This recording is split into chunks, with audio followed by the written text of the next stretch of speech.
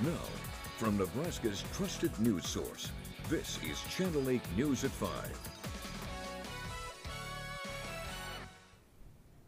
Coming up tonight on the news, details on a COVID outbreak at the Lancaster County Jail. Plus, the Applejack Festival kicks off today in Nebraska City. But first tonight, our own hometown hero. A hero laid to rest. Good evening, everyone, and thank you for joining us. Fallen Marine Corporal Dagan Page's funeral was today. Yeah, Nebraskans and people from across the country showed their support and paid their last respects today. Channel 8's Yosef Nasser was there and joins us now with more in tonight's top story. Yosef? Good evening, Rod and Megan. Emotions were raw in Omaha on Friday. Emotions were raw in Omaha on Friday. It's absolutely heartbreaking. Sadness, lost brother, and a community coming together. Friends and family of Corporal Dagan William Tyler Page gathered to grieve his loss and celebrate his life. Just outside of Omaha National Cemetery, a sea of people and American flags lined Highway 50 as law enforcement, first responders, construction workers, community members welcomed Dagan to his proper resting place in his hometown. I am so glad to be able to be a part of it and show his family and his close friends that everybody cares. It's important, I think, to all of us to kind of represent our country, you know, in this way. Just to let them know that we got their back and, you know, we're here for them. Those who have served or have family who have served say it was their duty to support the friends and family of Corporal Page. I came from a Marine Corps family, so I'm obligated, I feel like, to be here and pay my respects the best way I can. Having a fellow brother pass away at the end of combat is tragic. Dagan had RBAC as a service member to this country. It's only fitting that the city of Omaha had his by showing love and support to his friends and family. It's kind of heart-pounding. I mean, you know, we feel for their families and stuff, you know, that they've served for us, and then they have to lose, you know, their children and, you know, our men and women at war. Corporal Page served his country well and with honor. It's our own hometown hero, so it hits really close to home. If you'd like to learn more about the life of Corporal Dagan Page, a Facebook page and a tribute video have been made in his memory. We'll have links to that Facebook page and his website on klkntv.com. All right, thank you so much, Yosef, for that report. Now, when it comes to Afghanistan, the U.S. tonight admitting it made a big mistake. It centers around a drone strike in Kabul on August 29th. The target that was hit had no imminent threat. I am now convinced that as many as 10 civilians, including up to 7 children, were tragically killed in that strike. Moreover, we now assess that it is unlikely that the vehicle and those who died were associated with ISIS-K or were a direct threat to U.S. forces. I offer my profound condolences to the family and friends of those who were killed. The Defense Department had previously defended the operation as a righteous strike.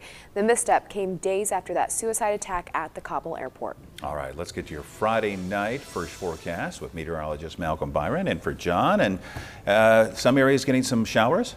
Not actually at this hour. Now, it was looking like that yesterday, but the front moved through early this morning, and some dry air has moved in. That's been enough to at least suppress the rain chances, but there is still some cloud cover as an upper-level disturbance is rolling through, but we're starting to see some filtered sunshine through the area. Now, we do have northerly winds, so the cold front has passed. It could be a little bit breezy at times.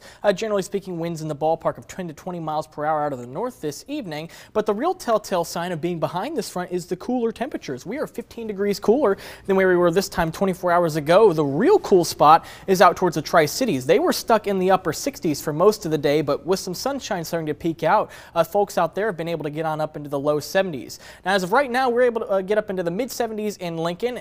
Beatrice actually got up to 80 degrees today, so generally speaking, the farther southeast you are, the later the front moved through this morning, the warmer your temperatures got. Now, briefly, we are expecting a decrease in humidity, but that's going to come back for this weekend as we are expecting hot and humid conditions conditions, especially by Sunday this weekend. Now, forecast for tonight, the cloud cover will eventually decrease, heading towards 10 o'clock, mostly clear skies, perhaps some low-level clouds moving in for the overnight hours. However, we do have a warm forecast for the weekend. We'll talk more about that coming up in just a couple minutes. All right, Malcolm, talk to you later. 2 wildfires have broken out this morning or today in the Nebraska Panhandle. Yeah, take a look at some of these photos here. People in Dawes County are evacuating because a fire just south of Crawford has grown to 600 acres. Crews are also battling a fire in the Scottsbluff and Gering area. These incredible photos were shared on social media earlier today.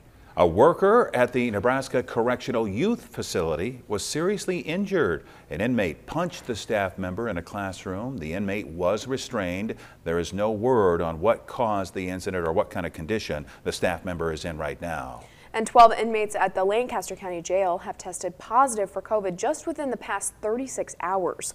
All 12 live within the general jail population and involved all 6 housing units. The jail is now locked down and the positive inmates are isolated.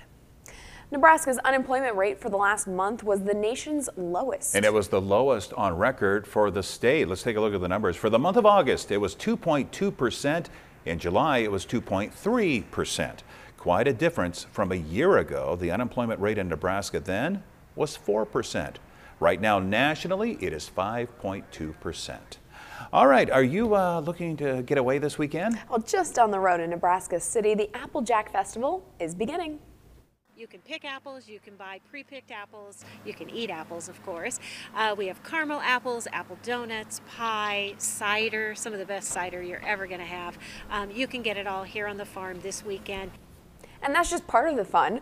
While you're out exploring the orchard, you can do a little shopping at the Apple House Market, or maybe jump on a trampoline suspended among the trees, or just enjoy the scenery. And a lot of this fun is for free. You can come to the farm and experience Applejack without buying a ticket. We have parking on site, and that is free. And you can walk the trails at Arbor Lodge State Historical Park or across the property. So you can do all of that. Now, there are some things that you'll need to pay for, like that trampoline I mentioned, or the bridges connecting the treetop village. And once you hit all the shops, those items as well will be on sale for you to enjoy. We are just one sleep away from Husker football taking the field in Norman against Oklahoma. It'll be the anniversary of the legendary game of the century. That's right. In his last press meetup before the trip, head coach Scott Frost said his team is ready for the 3rd-ranked Sooners tomorrow. You know, we got a lot to gain and very little to lose in this game, so I just want our guys to play stress-free, not worry about anything, and just go attack. I think attack is the key word. We gotta run at things as fast as we can and try to go get after them, see where we land. It kicks off at 11 o'clock tomorrow morning. You can watch it on Fox. Our sports anchor, Kelsey Casper, will be in Norman this weekend, so follow her and our social media pages for videos, interviews, and of course, a full game recap. Coming up next here on Channel 8 News.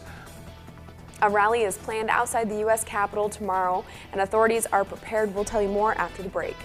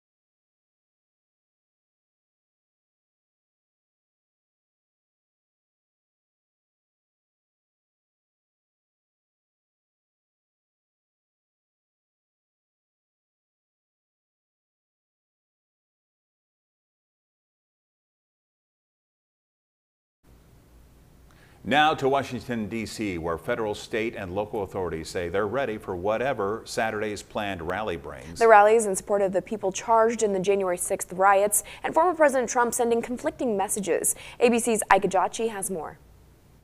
For the last 8 months, the leadership of the U.S. Capitol Police Department has been preparing, working to ensure that we don't have a repeat of January 6th. Capitol Police telling the public they're ready for Saturday's planned rally in support for the jailed insurrectionists. We have contingency plans for any possible disruptions. For Saturday, the department says an increased police presence will be in and around the city.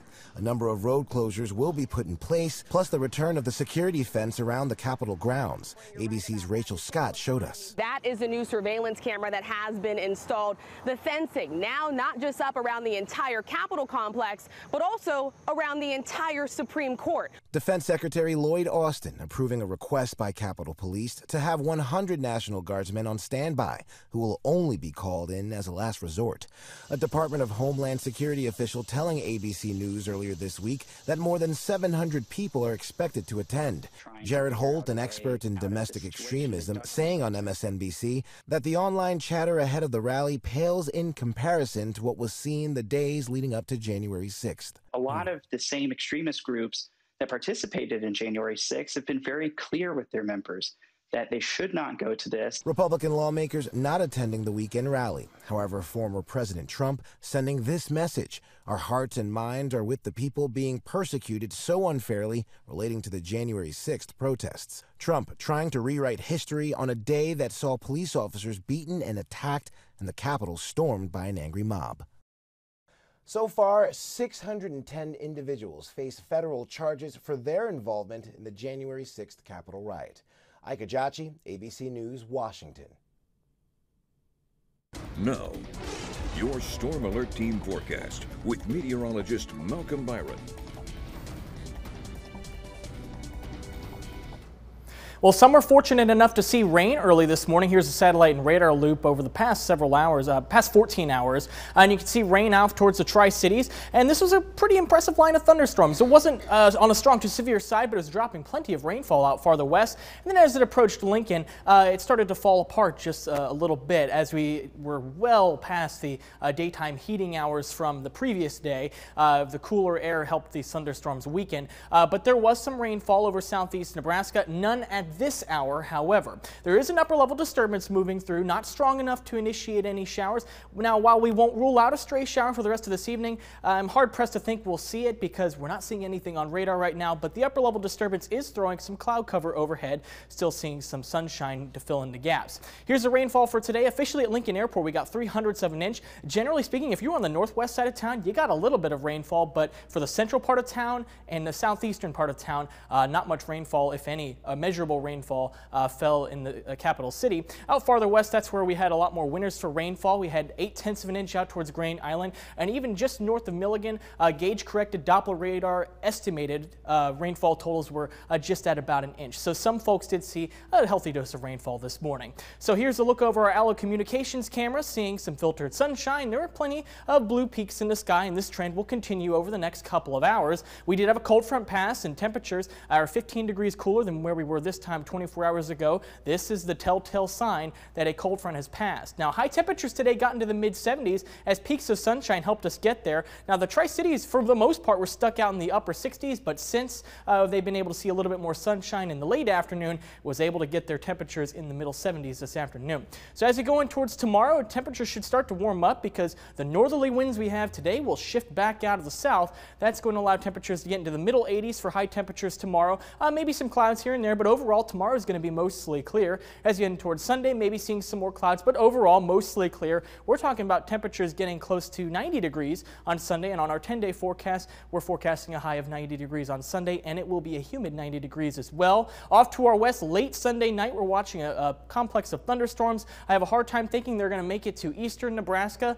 Probably have to wait till Monday before we have any next rain chance. We'll talk more about that in just a minute or two. Humidity goes up as we go in towards the weekend. However, by Tuesday, Wednesday, and Thursday of next week. Wednesday's the official astronomical start of fall, and it will feel like it. You'll see that in the 10-day outlook, but as you can see here, the humidity really drops by the middle part of next week. Now, as far as the upper air pattern is concerned, we've got a hot dome sitting over us this weekend. That's what's going to make us warm. But then here's our next disturbance. It's starting to get closer on Sunday, and it approaches early next week, so we're going to increase rain chances as a result of that. So your forecast for tonight, 65 degrees, some low clouds moving in, but overall mostly dry. For tomorrow, in the middle 80s, the humidity will be rising and clouds decreasing throughout the day. Here's a look at your 10-day forecast. Warmer on Sunday, 90 degrees, could be breezy at times, mostly clear. Clouds will increase on Monday. Temperature is a little bit cooler as a result. We'll have some scattered storms in the forecast. Some of those may be able to linger into Tuesday morning, but we're drying out by the afternoon. Mostly clear conditions, and check out the temperatures, all in the 70s past Monday, really starting to feel like fall. Yes, it is. All right. Thank you very much, Malcolm. A local Seward farmer is paying over $50,000 a year in property taxes. And Nebraskans that are frustrated with high property taxes are seeking solutions. Merlin Nielsen has lived on this Seward County farm for over 20 years. And has farmed and ranched on it full-time since retiring as an animal science professor at UNL. His 2020 property tax bill for his Seward property, and another smaller one in the Sandhills, is higher than many Nebraskans make in a year. About $51,000 a year. Nielsen is one of thousands of Nebraska ag producers that have the burden of funding their local school districts. Of that $51,000 Nielsen pays, over $36,000 goes to schools. Of that pot of money for education, less than $4,000 of it is paid for his home, with over $32,000 paid on his land and ag buildings. And everybody thinks, oh, in agriculture you got to be making so much money you can pay for it.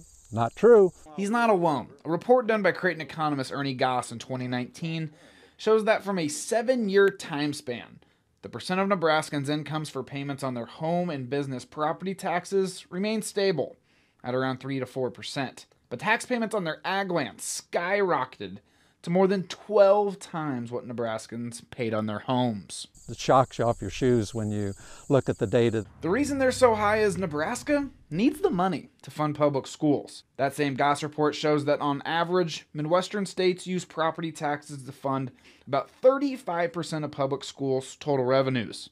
But in Nebraska, public school revenues are funded about 55% from property taxes. That's because the majority of public schools only get a small amount of money from the state to fund education, with the rest coming from county property taxes. That includes Douglas County West Community Schools. Really consistently get right around 10%. So we do get some state aid. Dr. Melissa Polancic is superintendent of DC West, which, as she mentioned, gets a small portion of their budget from state aid. This compares to Omaha Public Schools, which receives around half of their revenues from state aid. That's really how the system was developed, is to not necessarily be equal, but be fair.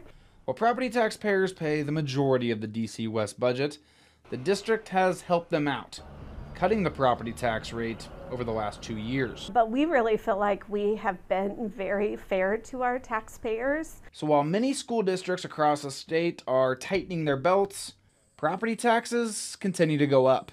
Nielsen, who is with activist group Fair Nebraska, has ideas. One would be for the large chunk of money that exclusively goes to schools to tax residential homes and apartments, but leave businesses and ag land with no property tax payments to schools. The only way I can see we can balance those when it comes to taxation for schools is to tax only residential property. This would leave a gap of hundreds of millions of dollars. So it would also include evaluating the state's sales tax rate. I believe the ability to change our sales tax system is our largest opportunity for change. Nielsen wants to raise Nebraska's sales tax, which currently sits at 5.5%, while adding sales tax to items and services currently exempt, like groceries, plumbing, haircuts, and car repair. While Polancic is leaving it to the experts on policy, she does believe the state should carry more of the load. Are we putting enough state resources to our local school districts? It would alleviate the taxpayer. So property taxes would decrease. Now these have been tried and have failed in the unicameral in the past, with Governor Pete Ricketts fighting what he believes to be tax hikes every step of the way. And so the legislature has only been able to make modest fixes, like adding to the property tax credit relief fund and throwing in some extra tax credits, which Nielsen calls a Band-Aid that doesn't fix the larger problem. It's a tyranny of the status quo. We just can't seem to budge off of what we did last year to do the same thing next year. Polonsek is fine with change, as long as she can give a quality education to her students. Anything that might rearrange our funding but still fund us at a consistent level, then we're going to be supportive of that. Until that happens, Nielsen will keep tending to his cattle, corn, and soybeans, and peacefully fighting for change in Lincoln. I'm just as optimistic as I can be.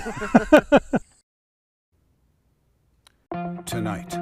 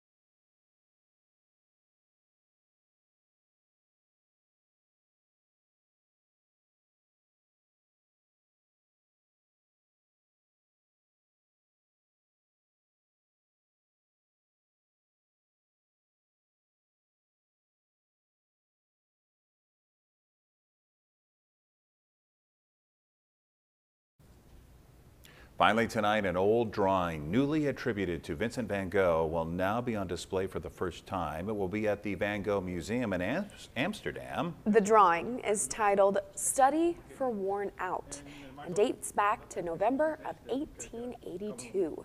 It's part of a private Dutch collection and was only known to a handful of people. The owner of the artwork is remaining anonymous, and a senior researcher confirms the unsigned drawing is real. Yeah, apparently the anonymous owner asked the senior person there at the museum to look into it. You know, not sure how they do that, but yeah, says it's the real thing. So Wow. There you go, piece of history now on display. How about that, Malcolm? I know, no kidding. Well, let's get you a final check of weather real quick. We had a cold front move through this morning. We're looking at cooler temperatures, about 15 degrees cooler in Lincoln than where we were this time 24 hours ago. Right now we're at 76 in Lincoln, so either way you slice it, cooler than yesterday. So middle 70s in the southeast part of the state, but reserving low 70s out towards Grand Island, Hastings, and Kearney. And it's not as humid either. Humidity will return into tomorrow and going in towards the weekend, however. Now we do have a game of the week tonight. It is Milford versus Wahoo. Temperature should be nice for that, generally speaking, starting out around 70 degrees, dropping into the 60s, clouds decreasing as we head throughout the evening. I don't think we're going to see any rain delays this evening. And Nebraska takes on Oklahoma in Norman, Oklahoma tomorrow. They got mostly clear conditions for that, and it's going to be a warm and humid one down in Oklahoma. Feeling like a nice Friday football night, though.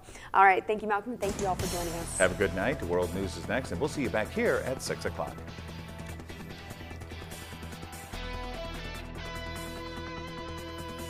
With the Channel 8 Eyewitness News mobile app, you'll be the first to know.